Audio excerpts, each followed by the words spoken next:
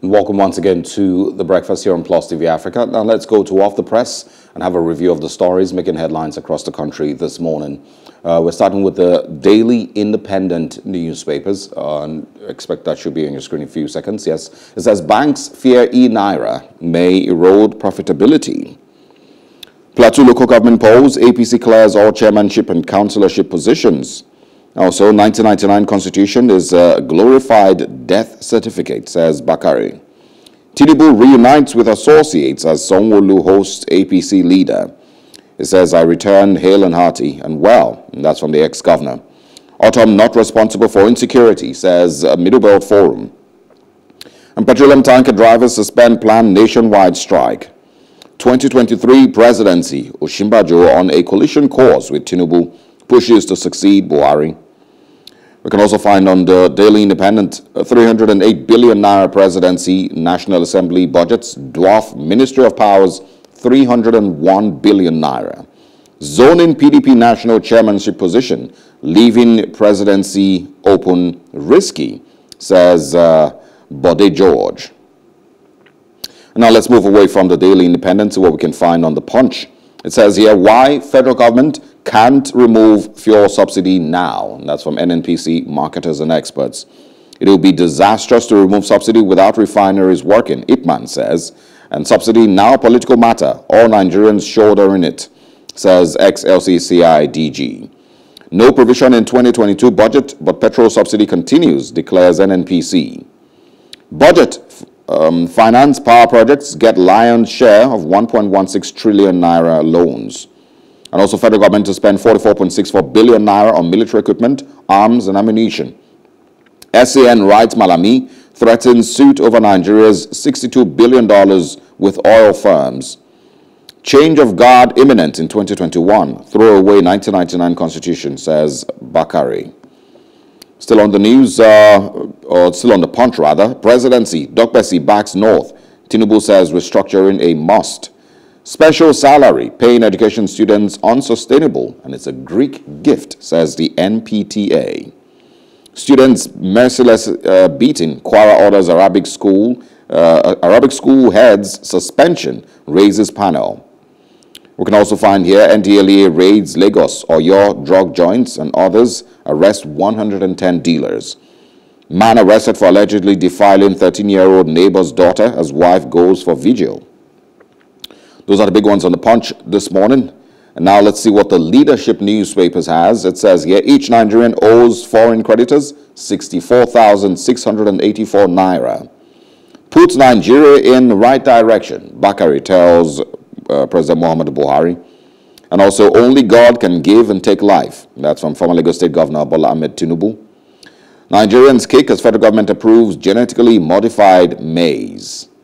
And I think that's all we can share on the leadership this morning. Finally, on the Daily Trust this morning, Benue, Borno IDPs, sacked by insecurity, fleeced by aid workers. How sharp practices worsen matters. Officials deny neglect charge. Female IDPs survive through prostitution in Borno. And it says here, we've built 10,000 houses for them.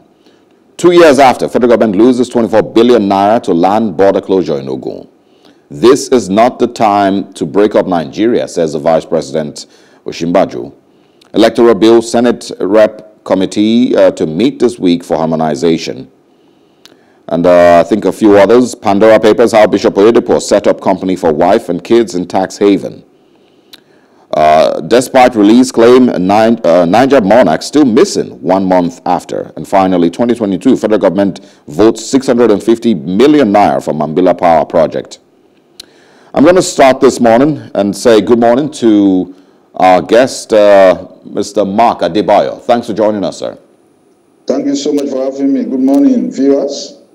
Thanks for joining us. I want us to start with the story on the top right, top left corner of the Daily Independent.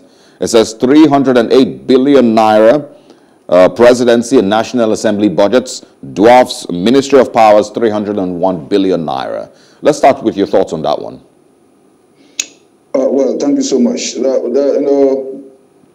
successive governments in this country have always misplaced priorities when it comes to the annual ritual of budgeting, where the government do not see a reason to fund the critical sectors that will affect the lives of Nigerians positively. I think power issue is a major challenge in this country, and it should get the priority attention of government. But we are not seeing that in this budget. As I'm talking to you now, there is no power here. I have to be using alternative source of power. Abuja's power situation is always very, terrible from inception. That is why if you look at the budget of the federal government itself, you see billions of naira every year being budgeted for generators, and it is a shame that we're having that. I believe that power should have gotten more rather than the other frivolous expenditures, which we are having in this budget. I mean, for instance, this year's budget, the federal government is budgeting, next year, 2022, is budgeting 26 billion naira for travels and feeding of the presidency alone. Who does that? And then in this heavily indebted economy, now you are budgeting 26 billion for yourself, for feeding and travels alone. We keep misplacing our priorities. The government, it's not only this government that's guilty of that. Even the government before it, only that this one is more guilty. That is the problem we are having. How can you budget 26 billion for feeding and travels, and look at how much you are budgeting for power? It is almost sinful. Honestly, there's a misplacement of priority. If you look at the total budget breakdown, we are having a budget. We are having a budget of 16.39 trillion, and if you look at the allocations, some are not. Maybe education is faring better this year, for next year, more than previous years, but just faring a little bit better. But I believe education still deserves more than it's got this year. And another thing is that because this, look at the financing. You are going to finance this budget by 3.61 trillion naira. Financing of debt servicing alone. You are getting that much. So it's a situation where you are in this type of depression, economic depression that Nigeria is currently going through. What you need to do is to face the critical sectors like education, like defense, because we are having insecurity, infrastructure, health. Those are the areas that should take priority attention of government, should take humongous percentage of the budget, but we are not having that. All right. I'm going to say good morning also to Tunde Kolawole. Thanks for joining us. Mr. Kolawole, can you hear us? Yeah, good morning. How are you? Very well. Thanks for joining us. I want you to get your thoughts also on the Daily Independent. It says here 1999 Constitution is a glorified death certificate, and that's from Tunde Bakari. Let's get your views on that one. Hello. Can you hear us clearly, Mr. Kolawole? Good morning. Tunde Kolawole, good morning. Your question again. All right, I want you to react to the story from Tunde Bakari on the Daily Independent. All right, we're going to have to we'll reconnect with Tunde Kolawole. Mr. Adebayo, can you hear us? I'm hearing you loud and clear. All right, so let's get your view on that one. It says 1999 Constitution, glorified death certificate, and that's from Tunde Bakari. Well, the 1999 Constitution of the Federal Republic of Nigeria as amended is actually a death sentence of this country. I've been issued from the very beginning. It was never meant to sustain this country. It is an unsustainable constitution, being administered on unsustainable structures, because the constitution defines the structures of the country, and the current structure as we have a unitarized federalism. It's just a glorified federalism. We are not operating a federal system, actually. So the 1999 Constitution is a death sentence of the country. It is moribund. It is unsustainable. And if we must keep Nigeria safe, if we must save Nigeria from premature death, we need to review the Constitution of the Federal Republic of Nigeria, 1999 as amended, to ensure through federalism, to ensure through federalism. We cannot have, in a country of over 200 million people with the kind of diversity that we have, we cannot have a unitary system of government. And that is what we are having now. It is not sustainable. We have to go back to that constitution. If we must silence the people that are agitating for, secession, we need to revisit the 1999 constitution by allowing the country to practice true federalism. We need to go back to what used to work for us, which is regional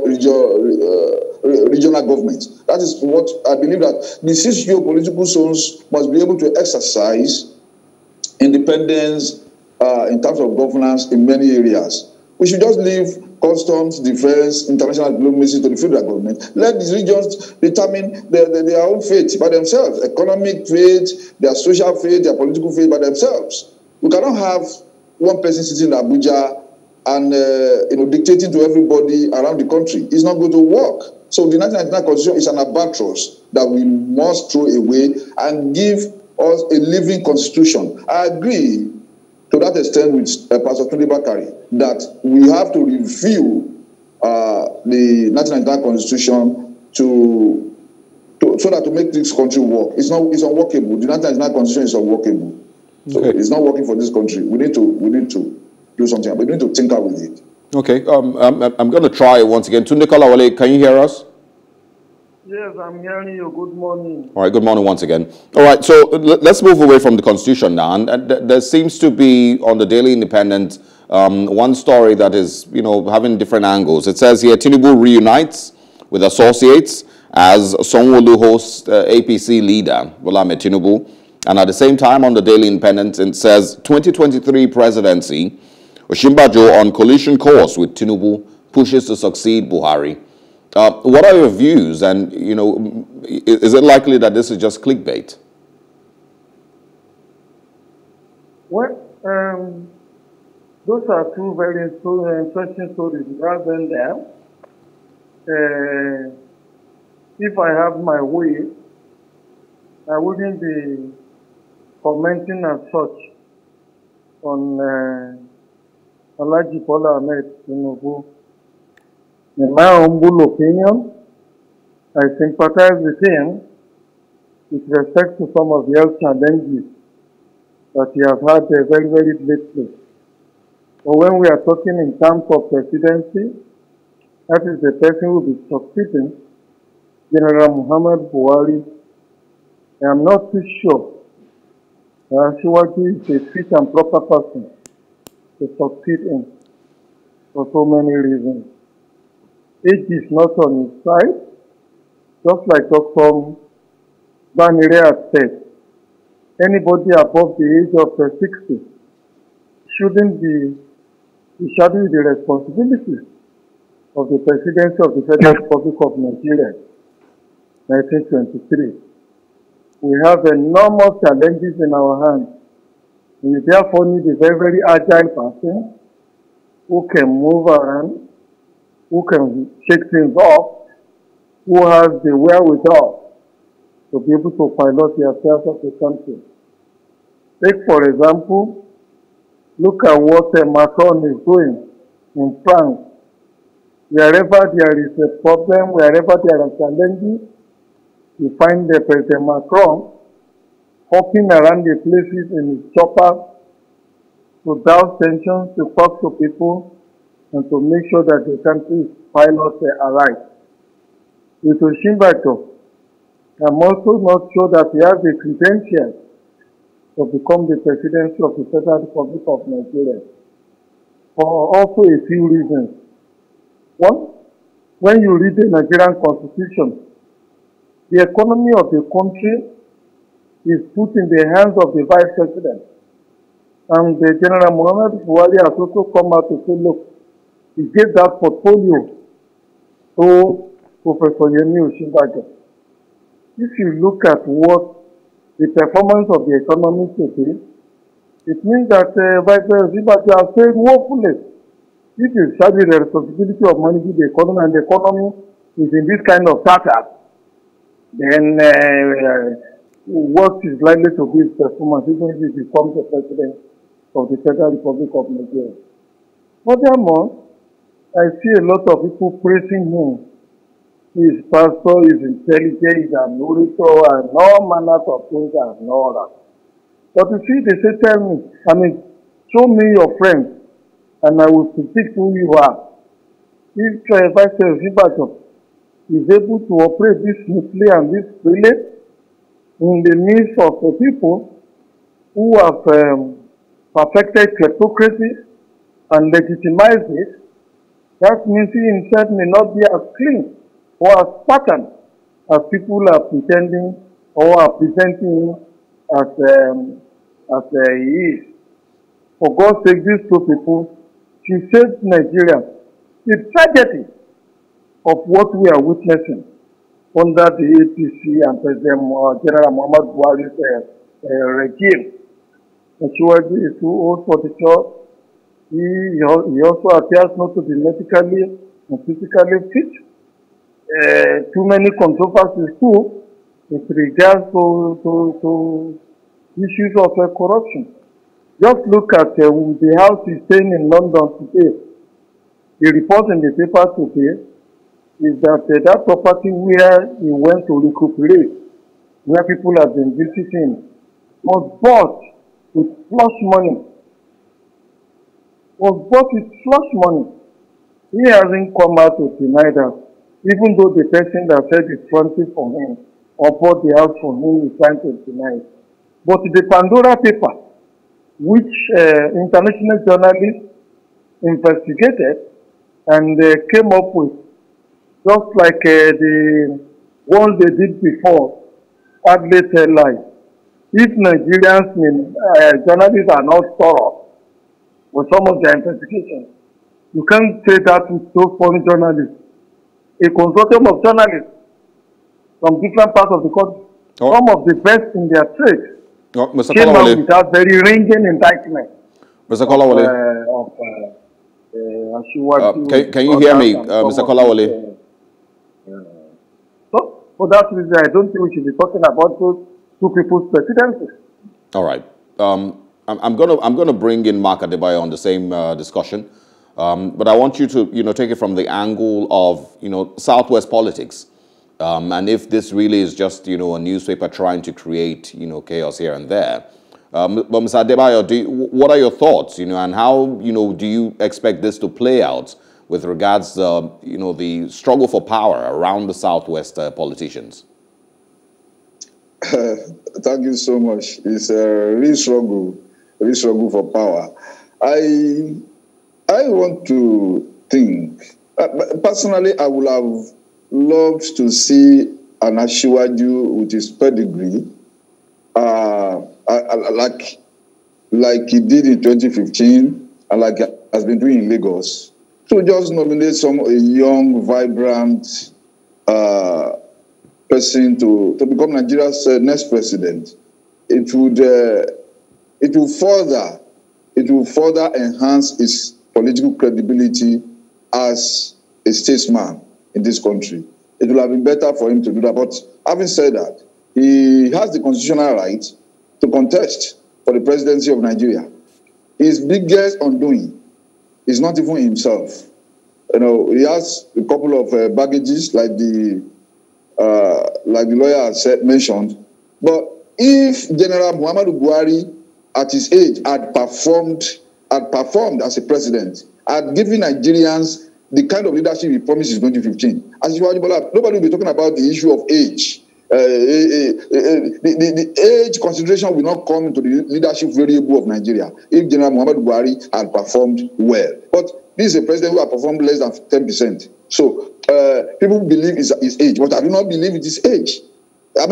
He's about the same age with the president of the US. So it's not about age. It is everything General Muhammadu Buhari has been doing is intentional. Whether in the area of open grazing, whether in the area of tracing grazing routes or enabling Mietiala and all those things, they are intentional. So it's not age. The president.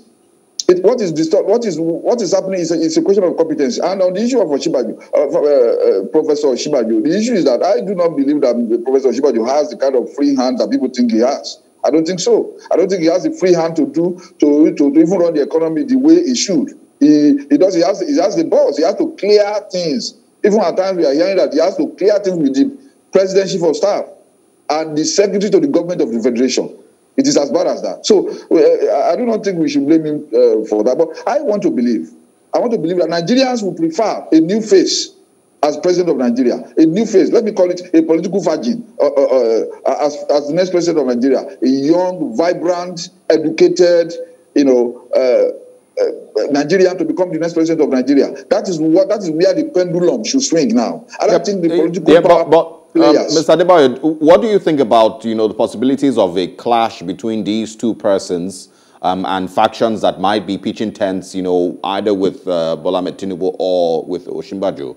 And if the Nigerian government, if the Buhari administration decides to, and this is me just thinking, wild, if the Buhari government decides to, support, and the Buhari government decides to pitch its tent with the vice president as its preferred, successor.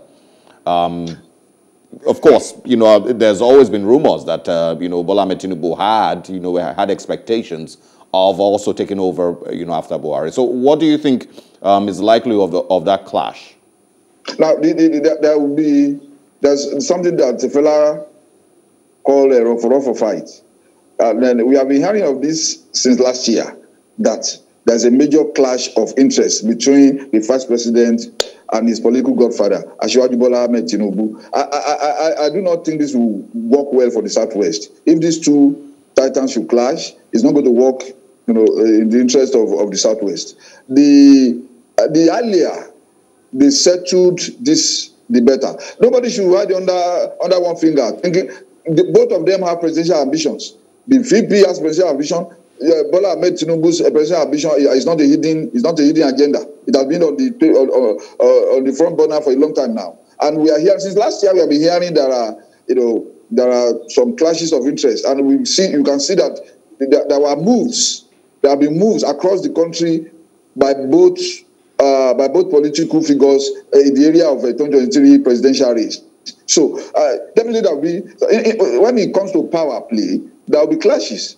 There will be clashes. How it pans out later, only God will know. But if the presidency should, and that is going to be the game changer, wherever the presidency goes, whoever the presidency supports, that's going to be the game changer in this matter, in these calculations. All right, we'll see. What we know is that both of them have enough baggages that can disqualify them from the presidency. And they are going to bring out the worst of themselves when the fight commences for real.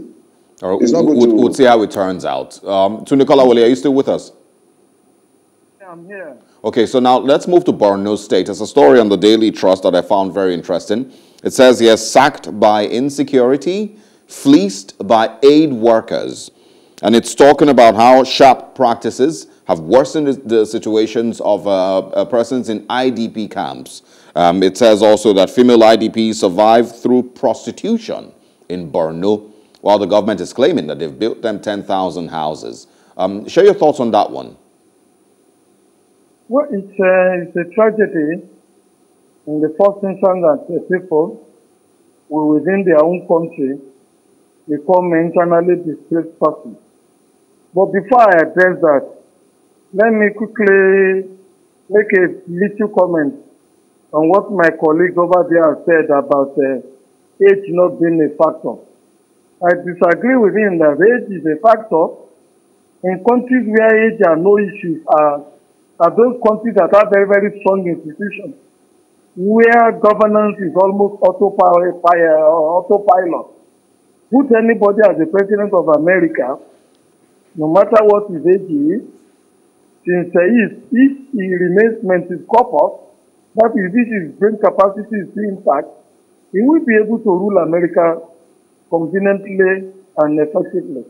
But here, institutions are not functioning, they are not working.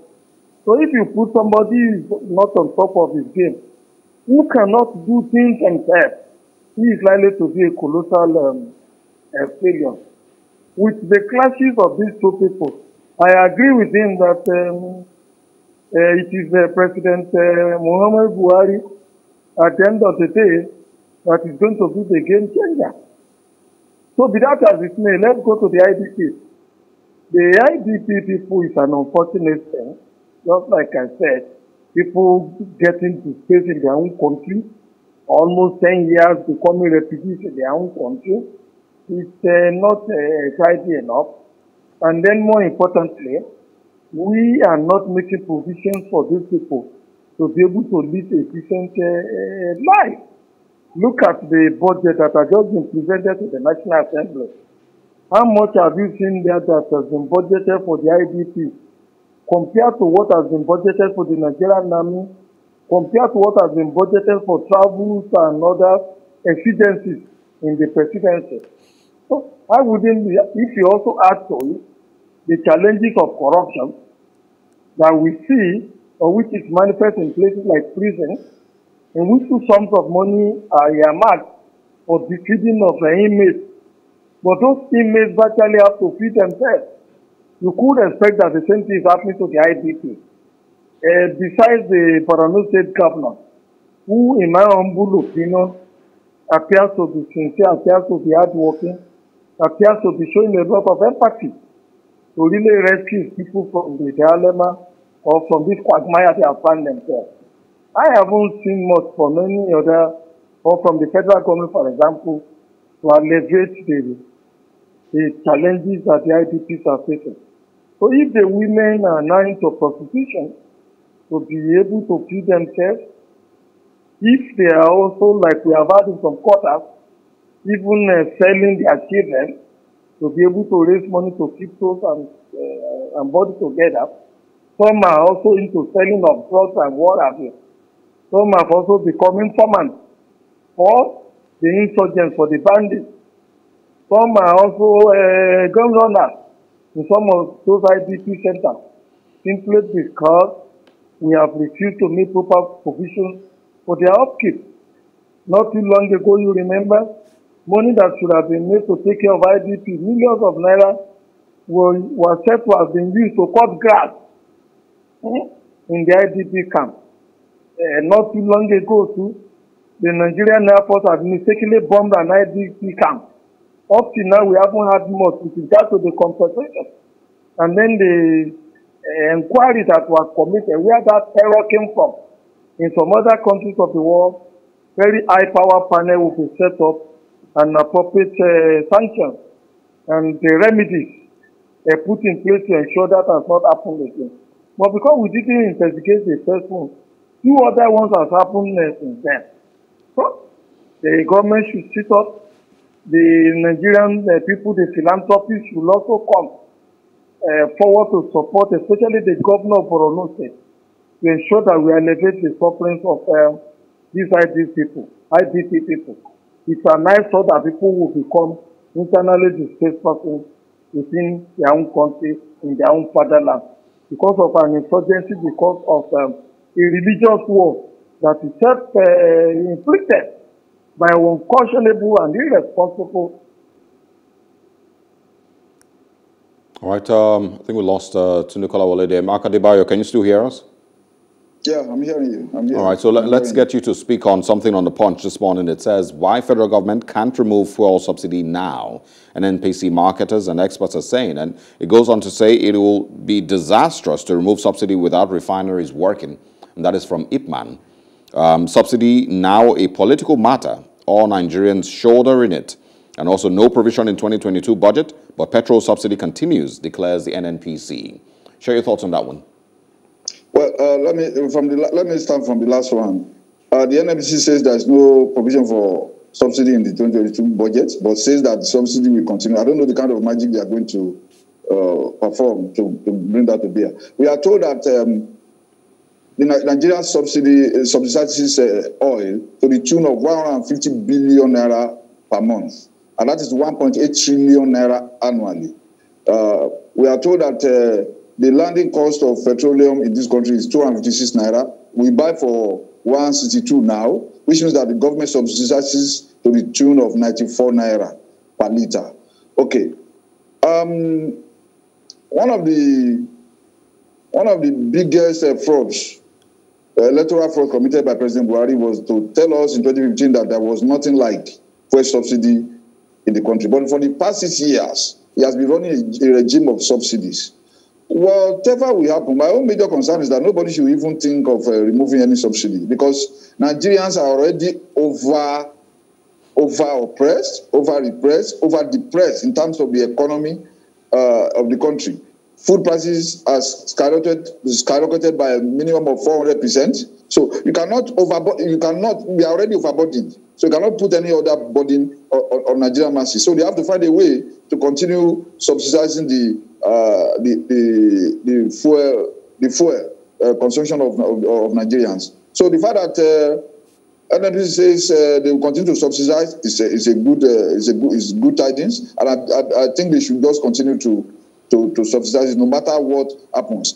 If the presidency can allocate 26 billion naira for feeding for 2 families, they should be able to continue to subsidize the fuel consumption of Nigerians. Yeah, but fine, because we're about to wrap up. I want you to help us understand this. If there's no provision for it in the budget, then where does the money come from? To continue to pay subsidy.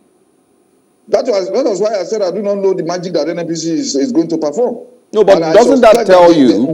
Now, doesn't that mean that there are some sharp practices here and there, and some auditing that needs, proper auditing that needs to be done with what really is going on with Nigeria's money? Which means that the president was right when he said in 2015 that nobody was subsidizing anything. Maybe now they have woken up to spend the coffee. Maybe we are not going to see the reality of the fact that subsidy is a fraud.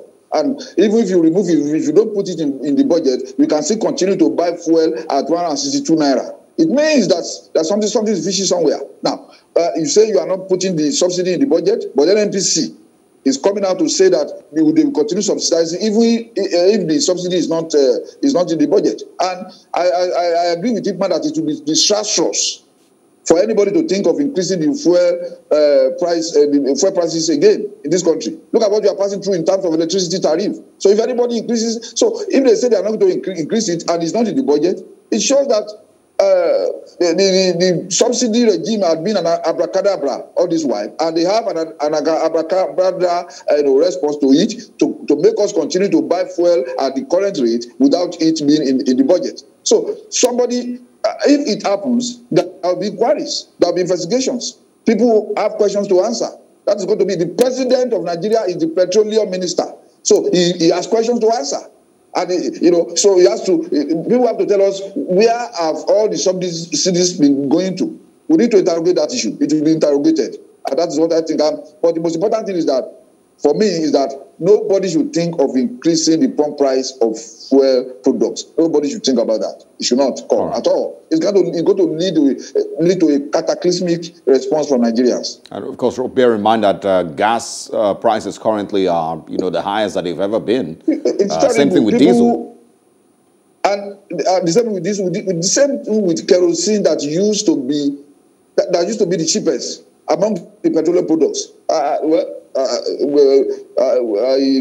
don't know, but I think 1 liter of kerosene now is around 250, 260. 1 liter of kerosene that is supposed to be a succor for the masses is costlier than petrol, than PMS. Is costlier than this. So it's unfortunate. It's unfortunate. Right. How do you even defend that? That was one area that late President Yar'Adua, did very well. He reduced the cost of PMS and made sure that kerosene got to the masses who needed it. And he cut down the price substantially. How come people are now buying kerosene at that high cost? It's ungodly. It's in fact, it's unthinkable. And Adebayo. It's a part of our leadership strategy, the tragedy. All right. Mark Adebayo, thank you very much. And very interesting conversations with you this Monday morning. Thanks for staying with us. And, of course, wish you a beautiful weekend. Africa remains the best in terms of human angle stories that concern Nigerians. And kudos to you for that. Thank you very much.